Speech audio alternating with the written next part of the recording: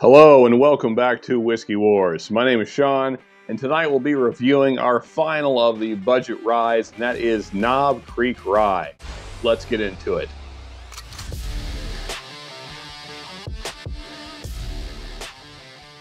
Okay, so here is our bottle for this evening, Knob Creek Straight Rye Whiskey. And yeah, as all Knob Creek bottles go, this has all of the buzzwords you would expect. So small batch, let's see, the original, crafted for superior taste and smoothness, and then small batch again right here.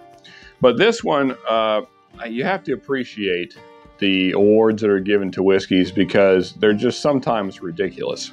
So this is the, let's see here, International Wine and Spirit Competition Quality Award, Gold 2016, Outstanding World's Best Rye.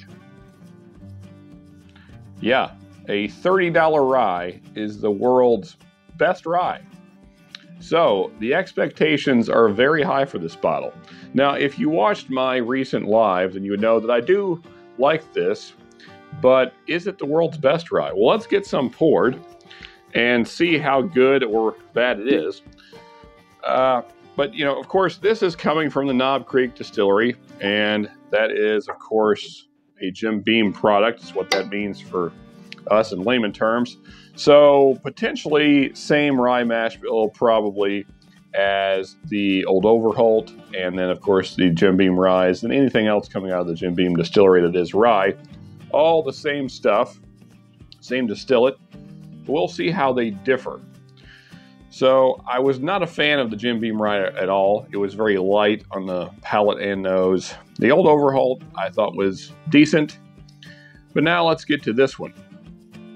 So first on the nose, you're definitely getting that rye, spearmint, green tea, maybe slight peppermint note in there. That's what's probably the most prominent. Then also a really nice barrel presence. There's a nice kind of toasted oak note in there. Also a very nice brown sugar. So that's more of a bourbon note, but still that's coming through. Nice caramel as well.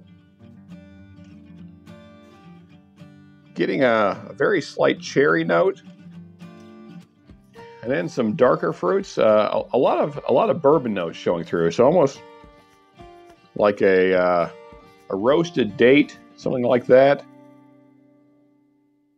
So this is kind of between, and of course the Jim Beam Rye mash bill is a low rye mash bill, so it's a 51% rye. So that's why we're getting some of the kind of more bourbon presence in the nose.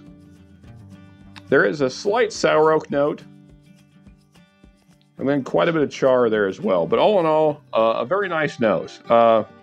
So kind of a combination of your typical rye nose and then your typical bourbon nose, but which is good for me because I'm a bourbon lover. So let's get to our first sip. All right, so as it hits your tongue, front of the palate, you're getting just lots of sweetness. You get a nice caramel, you get that really sweet kind of spearmint gum note that I really like in a rye. You're also getting just hints of pepper, but it's very light, like a white pepper, not real spicy up front. And then there's also just kind of like this, maybe like a cherry note there as well that's mixing in there. And just a kind of a general sweetness up front. And then as it goes into the mid palate, then you get that rye spice. And that's what I really look for, to me, what makes a good rye. I like a really spicy rye, and this definitely has it. You're getting all that burst of baking spices on the mid palate, so lots of cinnamon, lots of kind of like maybe clove and maybe just hints of anise, but it's very light. And then the brown sugar notes there as well. This is where it becomes more of like a black pepper. It's much spicier on the mid palate. And then also the char notes are coming through and that kind of toasted oak note as well. So really a very full palate.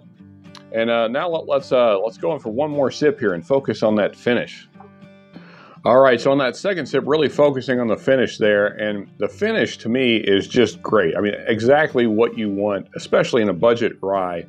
So you're getting lots of cinnamon, a nice like kind of spearmint and a peppermint note, lots of peppery notes there. You're getting a nice barrel presence, so a little bit of that kind of charred oak, but then also there's just a really nice sweetness in there as well. It's kind of like a cherry Twizzler, which is really nice to go with all those other flavors. And it's honestly still going. It's quite a long finish for a budget rye. When you're still feeling the heat in your chest, you still got all the cinnamon and all. I can still taste all that in the back of my throat. So quite a long finish for a budget rye. It does everything that I expect from a budget rye. You know, it's not the most complex because of the price point, but just excellent for the price that it's at. I love the strong rye spice that Knob Creek has pulled out of their distillate. So all in all, if you like a bold rye, I think this is a great go-to. And of course, we've covered some that are a little bit lighter on the palate if you prefer something like that. But, you know, comparing this to the Jim Beam and the Old Overholt, I think this is a couple tiers above those for sure. With that said, for rating, I'm going to go ahead and say a solid 7.8. I think it's just an excellent budget rye. Granted, this is at kind of the top of the price point that we're looking at. These are all $30 and under rye, and this is right there. This was $29.99. So if you folks have enjoyed this review, this has been helpful to you, especially when you're out doing your own shopping, then please hit that like button. And if you have tried it yourself, then please let us know down in the comments how your experience went. And also, folks, if you want to see more reviews from me, then you can click right here for more reviews. And if you're really enjoying the channel, then please subscribe right here. Until next time, folks, just remember, you can never have too much good whiskey.